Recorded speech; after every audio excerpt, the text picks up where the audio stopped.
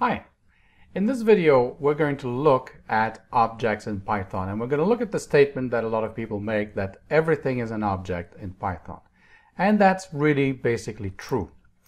So in this course, we're going to encounter many data types. We're going to look at integers, booleans, floats, strings, lists, okay, all very typical objects, tuples, sets. We'll look at dictionaries, the none type that we've seen before. But we'll see other things as well, right? We're going to deal with operators like plus, minus, that equals, that equality operator, or the is, the identity operator, and so on. Even this operator here, which is an operator, it's an ellipsis. We're also going to look at functions, obviously, and classes, and types, right? All things that we've actually seen before and things that you've seen before in Python. And we're going to see many, many more throughout this course. So these are all different things, right? You have data types, you've got operators, classes, functions, but there's one thing in common to all of those things, is that they are all objects. In other words, they are all instances of classes. So for example, the functions are instances of the function class, right? There is a class in Python that's named function, and when you create a function, it is an instance of that class. Same thing with classes, right? And I'm not talking about the instances of a class. Obviously, these are objects, they're instances of a class. But the class that you define yourself, when you, let's say, do a user-defined class, that is an object, right? The class itself is an instance of the class type. Same thing with types. The type itself. Remember when we typed type of int, right, or type of a variable a that was an int, and it told us int? Well, that is a class, right? There is a class called int. So this means that all of these things have memory addresses, right? In particular, functions have a memory address. And that's going to be really important throughout this course. So let's take a sidebar and look at that. Let's say we create this function, def myfunc, okay? So this is the name of the function, myfunc. And then maybe here we have some parameters. Well, what happens is that myfunc is basically our variable name, but our variable points to a function object, right, that exists at some memory address and has some state. Now, the state of the function includes many things. It includes, well, obviously the code, right, that's typed in myfunc, but also what's happening to variables as they get created within that scope and so on. So all of that is bound to the function state. So we can look at the ID of myfunc, just like we can call ID on any other variable. Well, myfunc is just another variable, just happens to be a function object instead of an integer object, right? So we can call that, and we will get back that memory address, whatever that is. Now, we are not going to be using the memory addresses of functions in our code, right? I just want to point this out so we understand what's happening. Now, what this means is that as a consequence, well, remember, any object can be assigned to a variable, well, including functions. You can assign a function to a variable, and we'll see some examples of that in a minute.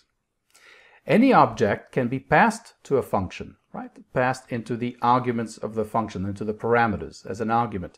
Well, that means that functions can also be passed to functions, something that we'll make a lot of use of when we're looking at things like decorators, for example. Now, any object can also be returned from a function, right, in the return statement, including, you guessed it, functions, right? So functions are first-class citizens, just like any other variable, like integer or float would be, right? You can reference them, you can assign them to a variable, you can reference them however you want, which means you can pass them into functions, you can get them as a return from a function, right? And this really makes Python very powerful. Okay, so one little side note that I want to make, and that's in terms of this myfunc here. Okay, it's very important. Myfunc, without the parentheses, is the name of the function. If you use myfunc with the parentheses, that will invoke the function, right? So be very careful here. When we're going to pass around myfunc, we are not going to use the parentheses. We don't want to call the function. We don't want to invoke the function. We just want to pass the function name. Well, the function name is this name over here without the parentheses. Okay, when you have the parentheses and possibly even arguments there, you're actually calling or invoking the function. All right, so let's take a look at some code examples and see how all this works. So let's start by, let's say, creating a variable a, setting it equal to 10. Then we can print out the type of a, and it tells us that it's a class of type int. Right? So in other words, a is an int instance. So if a is an int instance, if int is a class, we should be able to create new instances of that class using our standard instantiation notation in Python for creating new objects given a class. So we could do this. We could say a equals int and then pass in the initial value for int. And you'll see that b, well, b is 10. And if we print the type of b, we get that it's an integer, right? So no different. It's just creating a new class, but this syntax allows us to not have to write this one. Now, sometimes we want to use this, and we'll see that when we start looking at integers in more detail. The other thing too is that classes in Python can have built-in documentation. And when we get to the object-oriented portion of this course, we'll see how to include documentation for our classes as we write them. But the built-in classes also have documentation, and you can bring them up by typing help and then the class name that you're interested in. So help int, for example, will return a few things. It will tell us, okay, you have this kind of constructor, right, for int, where you can just pass in the value that you want to create as an integer. And by default, it will be equal to 0. So if you don't pass in a value, it will just create an integer with a value of 0. You can also create integers with different bases, right? So you can pass in, usually this will be a string, and you tell it what base you want it to be in, and it will convert it from that base. So let's take a look at that. Let's say we have c equals int, okay? Then c is 0. We could also say c equals int, and let's say I'm going to take in this string here, 101, and we'll do a base of 2. So base is a keyword argument, and we'll study what those are in an upcoming section with keyword arguments and parameters. So now if we look at the value of c, it's 5, right? Because this is the position 2 to the 2, which is 4. So we have 1, 4. We have 0, 2 to the 1s, and we have 1, 2 to the 0. So this is 5 in binary notation, which is base 2. So this is another way of creating integers. And so therefore integers are objects, right? And they're instance of the int class. Okay, so I really want to take a quick look now at the fact that functions are objects too. So let's go ahead and write this function here. We'll write a function called square, which is just going to return a squared, right? So a very simple function. You probably wouldn't want to write something like that in practice. Now let's look at the type of square, right? Square is the name of the function. So it's like a variable name, and it tells us that it is a function. Okay. In fact, you can print the type of square, and that will tell you it's a class of type function. Okay. So it is a function. So we can say f equals square, right? If square is a memory address reference, if it's a pointer, we can assign it to another variable. So we can do that, f equals square. And if we look at the ID of square, it has a memory address. And if we look at the ID of f, it has the same memory address, right? So f is square. That is true, right? So you can call square passing in 2, right? And it should return 4. But you can also call it by now invoking f, right? By using this parentheses. So if we do that, we get 4 as well, right? Now, a function can also return a function. So let's create another function here. Let's call it cube of a. And let's have it return a cubed. Okay. And now I'm going to write another function. That's going to say def select function. And let's say we're going to pass in a function ID for now. I'm going to say if function ID equals 1, we're going to return square, else return cube, right? So what are we returning? Well, if we're going to pass in a value, if that value is 1, we're going to return the name. We're going to return this reference, right?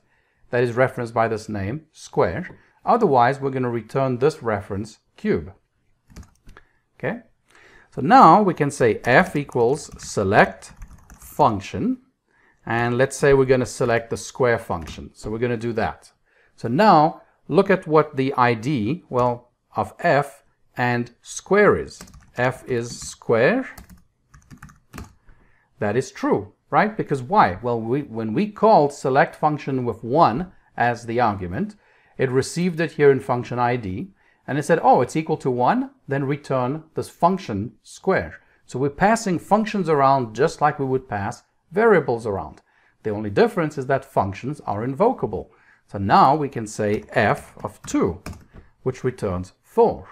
If, on the other hand, we had said f equals select function 2, okay, then we'd see that f is actually cube, right? That is true. And f of 2 would return 8, right?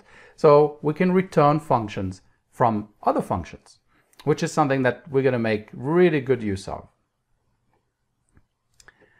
Now, you can also, if you want, if you don't want to have to assign it to a variable first, you can certainly do that. You can say select function, if I can type, select function. Let's say we'll select the cube function and we'll pass it the value of 3. Okay, that returns 27. What happened is that it first evaluated this, said, okay, I'm going to return, right, cube. And now it applied cubed, it invoked cube with 3 as the parameter. And we'll see that again in a lot of detail throughout this course. We'll be using that all the time. Now, a function can be passed to a function as well, right? So let's go ahead and write this method here, exec function. Again, probably not something you would write as is like this, but it does illustrate the point. So this function is going to take 2 parameters. The first parameter is going to be a function. And then we are going to apply this function to this variable here and return the value. So we're going to invoke fn, and its argument is going to be this parameter n. Okay? So now we could say exec function. Well, what do we want? Well, let's say we want to execute the cube function on the value 3. We get 27, right? So as you can see, we passed the reference to cube. It was assigned here. So now, by the way, remember there was a shared reference to that function. Okay. We also passed the value 3, and it received the function and the value, and it invoked the function fn, whatever it may be, right, with the value. So if we had done exec function square 3, we would get 9. All right, so functions are first-class citizens. They're objects, just like everything else in Python. So most everything is an object in Python, including operators, including types, including classes, functions, and what have you. All right, thanks for watching, and I'll see you in the next video.